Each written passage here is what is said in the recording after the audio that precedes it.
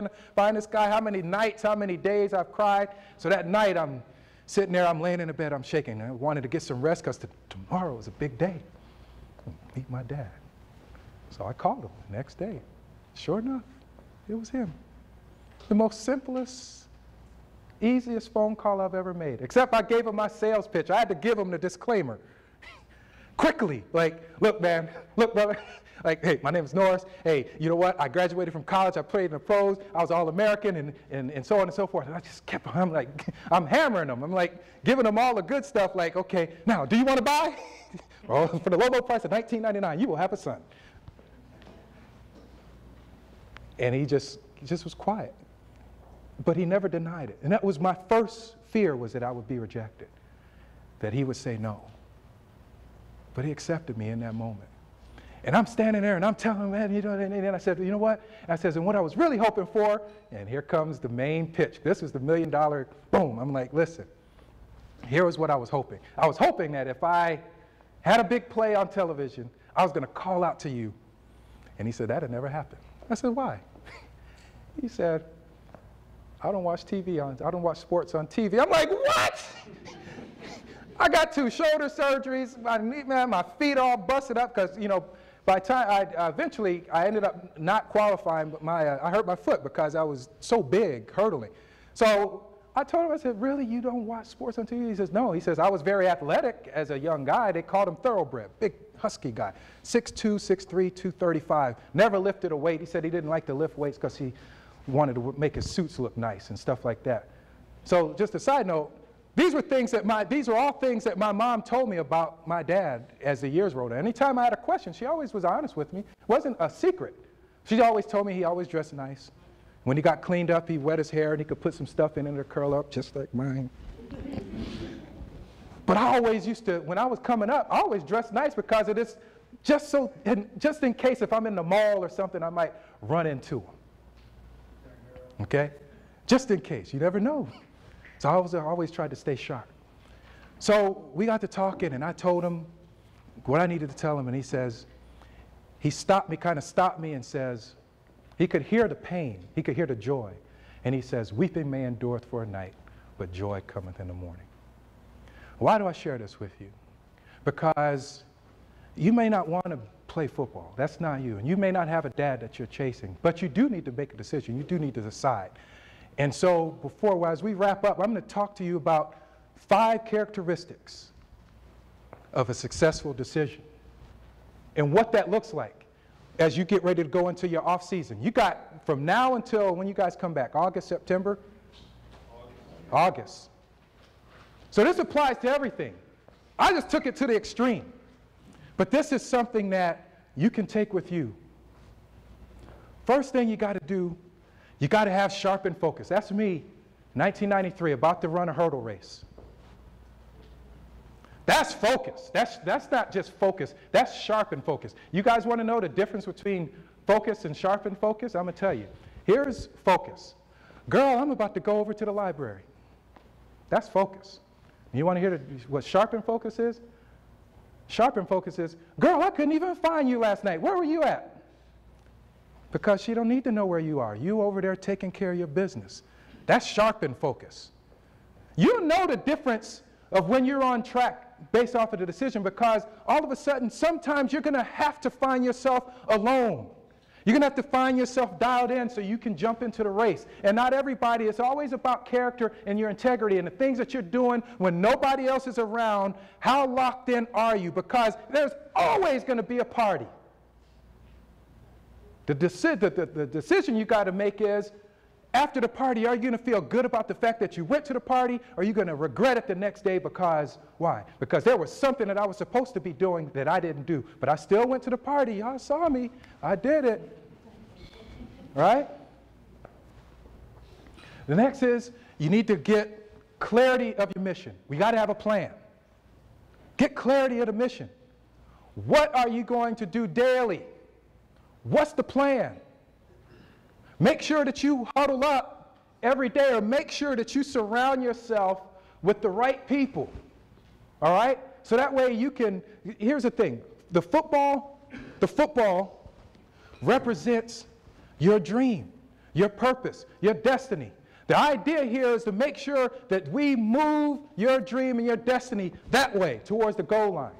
But you can't do it if you got the wrong people in your life. You got to make sure you get some Randy Mosses out here that can just flat out fly and catch the rock. You got to make sure you got some interference in here that can block, that can stand up for you. That's your family. Those are your those are your closest friends. But at the end of the day, it's you. You're the quarterback. You've got to navigate your life. And you've got to take care of that dream. And you've got to harness all of your energies.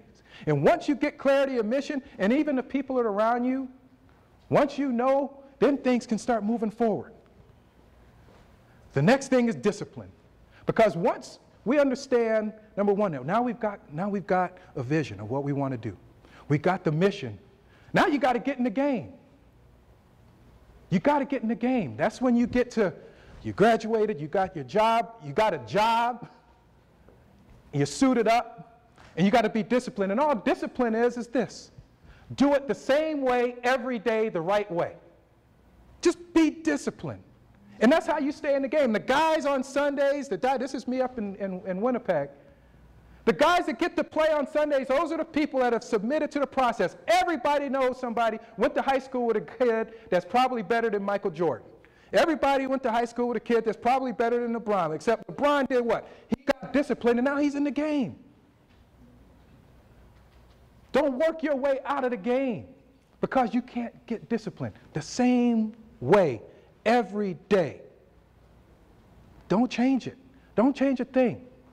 These are checks and balances, so that way you know, did I make a good decision? You know. And you also got to understand what your gift is. Please don't have a far-fetched idea that I have this dream out here and you're not gifted to perform it. Find out what your gift is, and then that way you can feed into your dream and what it is that you want to have happen. Once you've done that, then you're going to start seeing increased production. What is that? In your case, you're going to start seeing better grades. Okay? For me and my business and what it is that I do, I've been doing this for 20 years. Okay? I've been sharing this story for over 20 years. And every year, it gets a little better, gets a little better, gets a little better. Okay? It's a little better. And that's when you're going to know that you're on the right track. You're going to see, oh, wait a minute, I had a 3.1, now I've got a 3.5, now I'm 3. Now I'm on the dean's list, and Dr. Glenn is standing up there hugging you, y'all jumping around like, give yourself through. You know, that's what I'm talking about. Increased production, results. And last, once you get to that point, in anything and everything in this life, there's so many experiences, and I talk about mastering the human experience. It's more than just the football for me, okay? It's more than just whatever it is that you want to do here, because once you're done here, that's just the beginning. There's so many things. You might want to climb that mountain 10 years from now. Some of you, anybody gone up there and climbed that mountain yet? Put that on your list to do. That's an experience that you can master. You want to get to mastery. You don't want to just live, you want to master. You want to be a master of it. You want to be great. What is mastery? Winning. What is mastery? A great paycheck every Friday or every other Friday. You become great at what it is that you do once you get to mastery. It's the championship. It's your finish line. For me, part of my finish line is this book that Dr. Glenn talked about. I'll close with this. For a number of years, I never talked about my dad until just last November when I would speak. I was in New Orleans, and it hit me. Like I never have ever mentioned my father in any of my talks. And I was in the midst of writing this book and ran into a block. And two women walked up to me at the end of the conference in the back of the room. I was shaking hands with them. And one of the ladies says, you know, you got happy. Things changed when you talked about your dad. And I thought about it, and I knew that. I could feel the energy in the room, and that's when I knew. That's when I knew that this was the direction that I needed to go for my business. This was the message that people like yourself, people all over the world, it doesn't matter how successful you are, we all have voids in our life. It may not be fatherlessness. It may not be where you don't have a relationship with your mother. I've talked to countless people that have parents that don't have great relationships. I had a student, I taught television productions for a number of years. I have a student, his father is a millionaire, a multi-millionaire over and over. He said to me, Mr. T, do you realize that I have a better relationship with you than with my millionaire father? Those are his exact words. Don't just move through and just coast. Make a decision. Make a decision. Don't just master A&M. Master all of this stuff. Whatever it is that you do in fatherhood, motherhood, parenthood, all of it. Master all. Every scenario that comes, put this to work for you. Get sharp in your focus. Get the clarity of mission. Get discipline. Do it the same way every day, the right way. And you're going to start seeing results. You'll see it in everything that you do. Your kids will start acting right. Your grades will be right. And then after a while, mastery. Mastery. Kim Blanchard says this as it relates to business. And some of you might be business leaders at some point. If you can get to a point of mastery, your cash registers will go ka-ching, ka-ching, ka-ching. Thank you.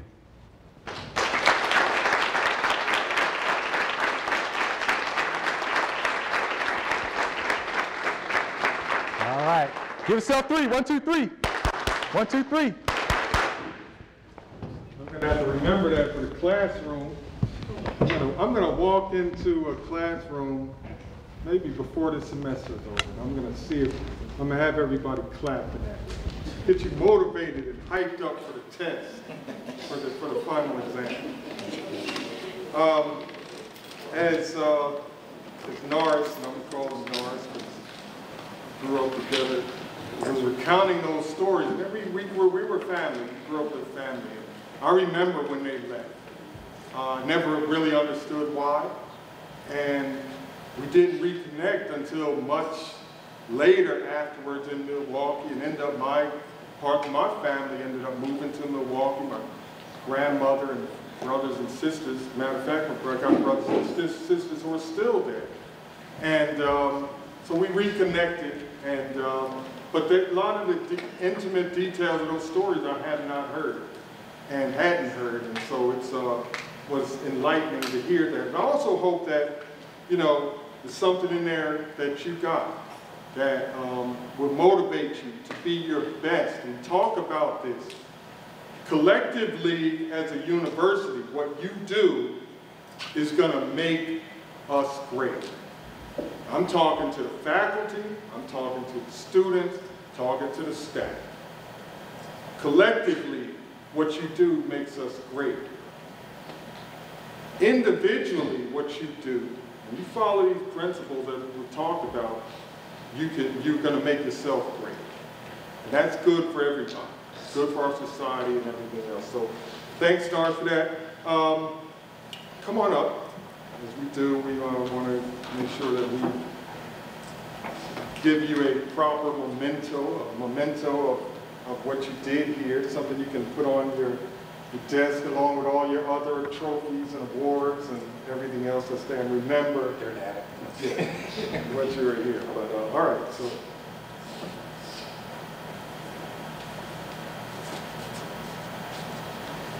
And it reads, College of Engineering, Technology, and Physical Sciences presented to Norris Thomas, Dean Speaker Series, April 28, 2016.